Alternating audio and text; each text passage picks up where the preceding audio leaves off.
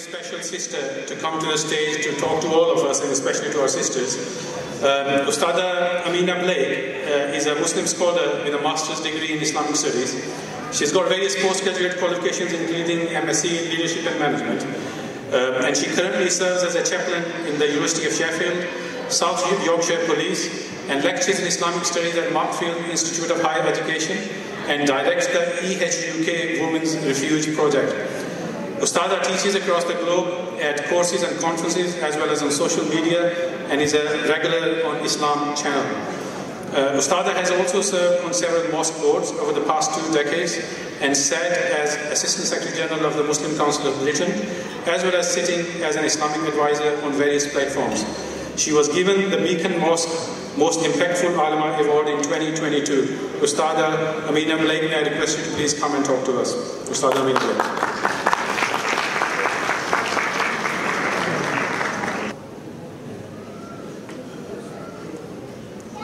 أعوذ بالله من الشيطان الرجيم بسم الله الرحمن الرحيم الحمد لله رب العالمين الصلاة والسلام على رسول الله صلى الله عليه وسلم والسلام عليكم ورحمة الله وبركاته. I'm so honoured, alhamdulillah, to see so many familiar faces and so many new faces as well.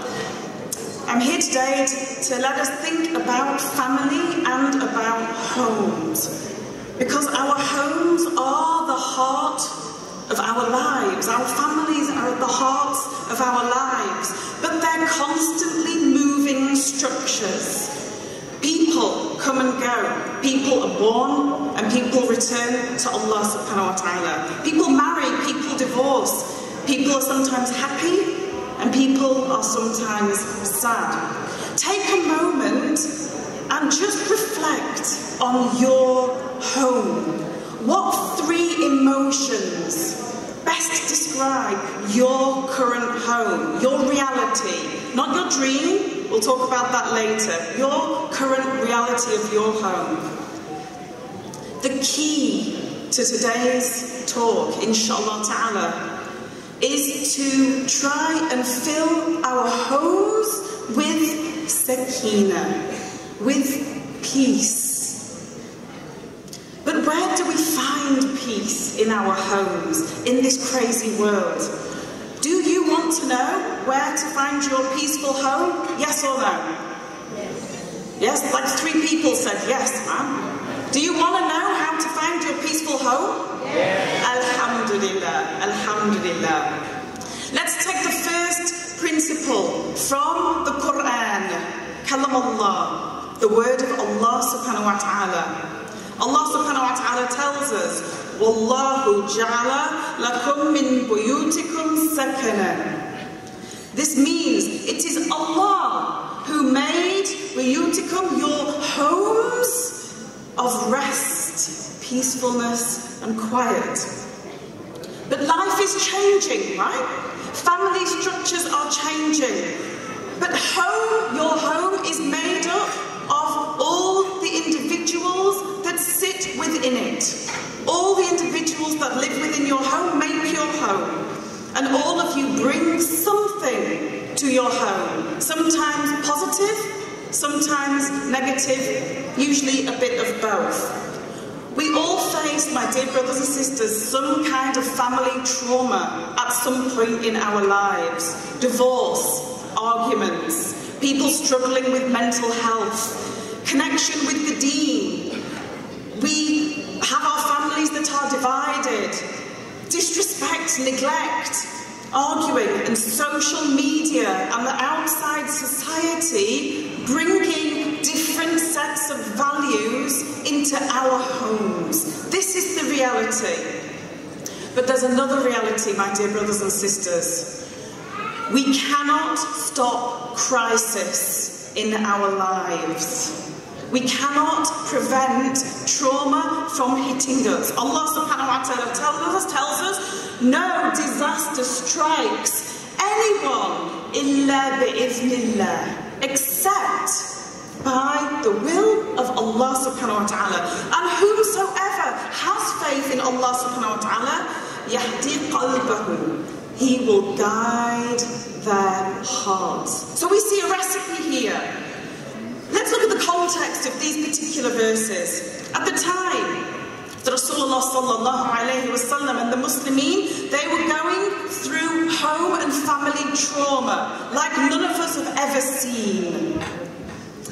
They were in Mecca. There was torture. Families were ripped apart. And then they had to do hijrah, leave everything, leave their wealth, leave their loved ones, and travel to Medina on the hijrah. Trauma upon trauma upon trauma. When all is gone, when your house is gone, your home is gone, when your family has broken, when people are being killed and tortured, what are you left with, my dear brothers and sisters? You're left with two things. You're left with Allah subhanahu wa ta'ala, and you are left with yourself. So this is where we will begin. When there's crisis, we tend to lose hope, we lose iman, and then we blame society, or blame the media, or blame drugs, or blame the youth culture. We even sometimes question the wisdom of Allah subhanahu wa ta'ala. But the basics is the self, the heart and the nafs, and our connection to Allah subhanahu wa ta'ala.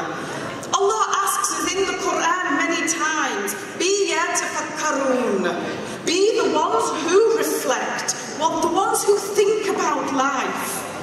How do I react in a crisis? I want you to think and apply this to yourself. Not the self you wish you were, your real self. How do you react in your family crisis?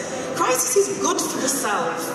If we approach it with faith, with trust, then Allah subhanahu wa ta'ala has promised that He will guide our hearts to success. The incident or trauma we can't control. The response, my dear brothers and sisters, you can train your heart, you can train your nafs to control how you respond to your trauma. Now, with this strategy, let's look inside ourselves. The self becomes the source or the heart of sakina. We become the place of rest in our homes with Allah subhanahu wa ta'ala helping us. So the outside world no longer affects us. The inner sakina is what is important. I'm sure that all of you have met somebody in your life who you look at that person and you feel sakina coming from them. You feel restful when you're with that person. We must make ourselves that person in our homes. Allah subhanahu wa ta'ala tells us, La ikraha fi din, qad tabayana rushdu min al-ghayy. There is no compulsion in religion. And the right path becomes clear from the wrong. This is in Surah Al-Baqarah. Why am I using this particular verse? Because you have a choice. When you react to your home trauma, then you have a choice of how to react, and that is within you. This is thinking about muhasabah. Muhasabah, the way that we check ourselves. Is your emotional intelligence there? Are you aware of your own emotions and how to manage and control them? Do you step back and think before you respond to a trauma that's been presented to you by one of your family members? Why? Why should we step back? Because this earns the love of Allah subhanahu wa ta'ala. And who doesn't want the love of Allah, right?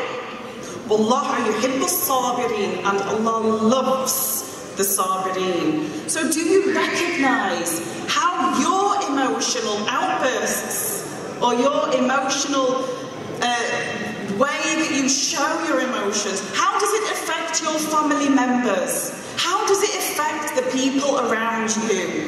Do you recognize the emotions of your family members and respond in an appropriate way? Emotion is a key foundation, my dear brothers and sisters, for making your houses and our houses the most peaceful place on earth. Because when you are at home, you are the real you. The real you comes out at home, right? Not the work you, not the masjid you, the pious you at the masjid, not the you at the college or the school or the university. Your real self comes out when you're in your place of comfort, and your behaviour is the true behaviour of what your nafs is and what your heart is. The guard is down, or the stress levels are up. Now, let's go back to that visualisation, that dream. Visualise your home, your dream home, your ideal home. Think about 3 emotions that you would like to feel when you are in your ideal home. Bayutikum sakana, your restful homes. The foundation of your restful home, first of all, is the marriage, the relationships within that home.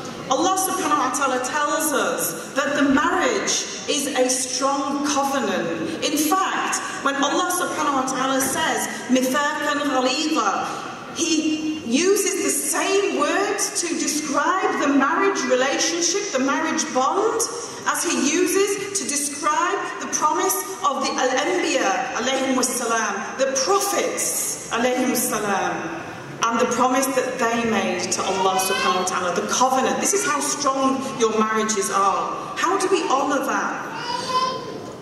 Allah subhanahu wa ta'ala introduces Sakina in Surah Rum. And he placed between you mawaddatan wa rahmah, affection and mercy. Rahmah. Wid and rahmah. Allah subhanahu wa ta'ala here uses 2 of his attributes, 2 of his names to describe what the marriage should be like. Number 1, Allah subhanahu wa ta'ala is al-wadud. Al-wadud, coming from the word wid. Wid is affection. When you love somebody, you show them affection. You do things for them, even the things that you don't really want to do. You make them happy because that makes Allah happy. And Ar-Rahman, Allah subhanahu wa ta'ala, is the most merciful. And we have to show this mercy within our homes, within our marriages. Allah gives us these seeds, these 2 seeds, the affection and the mercy. When we get married, when you have your nikah, this is what Allah subhanahu wa ta'ala presents you with. Now what are you going to do with that? Are you going to grow these seeds? Are you going to nurture them? Are you going to put sunshine on them and water them and make them into beautiful forests? Or are you going to neglect them and be neglectful to your marriage? What will happen? The seeds of wit and the seeds of rahmah will die, and so the love and the affection in the marriage will die. Even in divorce, this good behaviour continues. I know some of you here will be divorced or maybe going through divorces. But if you are going through this trauma, and indeed it is trauma, going through a divorce, remember Allah subhanahu wa ta'ala tells us to do even the divorce bi-ma'ruf, with the kindness, with the same mercy as in the marriage, we do the divorce. How many of us are dragging each other through courts, using the children as weapons and all the rest of this stuff that we do? That's our reality, my dear brothers and sisters. This is not the correct way. If we want to be truly following the word of Allah subhanahu wa ta'ala, we do even the divorce, which is the greatest of trauma in our lives, bi-ma'ruf, in the kindness of ways. Regardless of how your home is made up, whether you're a single parent, or whether you're living with family, or whether you're married, or whether you're living with your children, or maybe you're living alone and go and visit your family members, each person in your household has a role. The Rasulullah sallallahu alayhi wasallam was the best of family members, and he said, a man is a shepherd of his family and is responsible for his flock. The woman is the shepherd of her husband's household and is responsible for her flock. Think about how the skills of a shepherd apply to your family. If you go start hitting the sheep, the The people who are under you, they're going to run away from you. And you're creating chaos, not sakina. But if you treat people with beautiful kindness, bima'ruf, even in the traumatic times, then you will draw people to your sense of sakina, to your inner peace. Bima'ruf, kindness is a lived experience. And it's a culture we create within our households. We can do this also through our ibadah. The Rasulullah sallallahu alayhi wa sallam told us, do not make our homes like the qabr, like the graves. My dear brothers and sisters, be in your homes. We expect our kids to connect with us, our teenagers to connect with us, our teenagers to respect us, and not to say uff to us, yet we're absent. We're not there for them. We're not connecting with them. We're not giving them the best of examples. Some Bedouin people came to the Rasulullah sallallahu alayhi wa sallam, and they asked him, do you kiss and embrace your children? And he said, yes. And the Bedouin said, by Allah, we never kiss our children, we never embrace our children. The Rasulullah sallallahu alayhi wa sallam said, what can I do if Allah subhanahu wa ta'ala has taken away mercy from you? Mercy is at the centre of everything. I'm going to leave you with some reflections to think and take with you into your homes. When your family home crisis hits, whether it's small, an arguing teenager, for example, or somebody broke something, or it's large, somebody's sick, somebody passes away, respond well. Be the best of examples.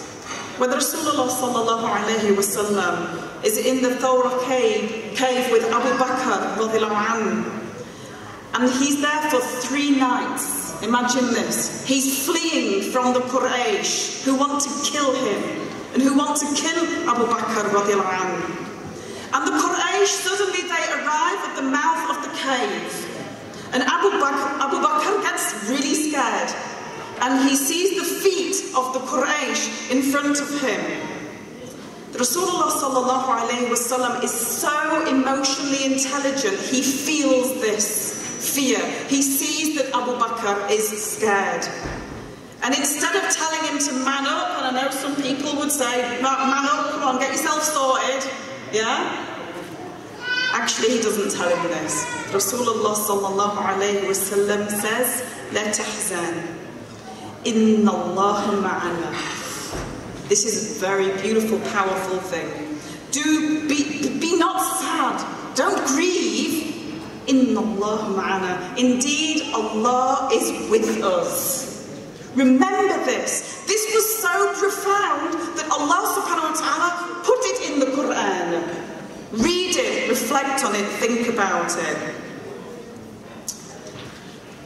We end where we began.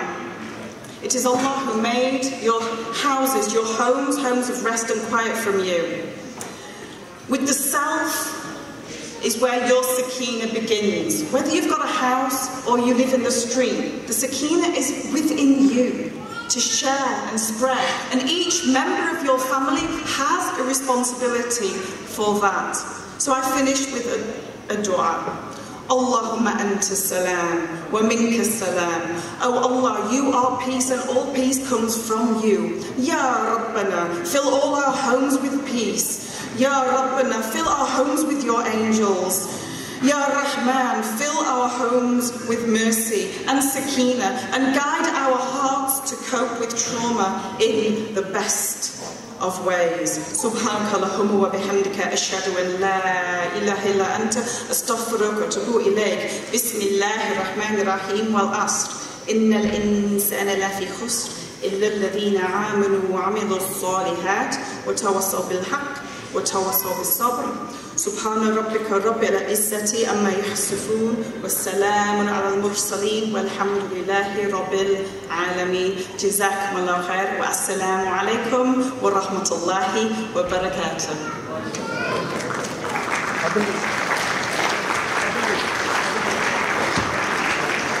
Jazakallah khair, Sister Ameena Blake, for your very insightful talk. Alhamdulillah, we feel that the future of our Muslim community in the West is in good hands, especially when 2 out of our 3 main speakers are actually reversed to Islam. And may Allah bring the time when 2/3 of these halls are filled with people who are revert to Islam as well.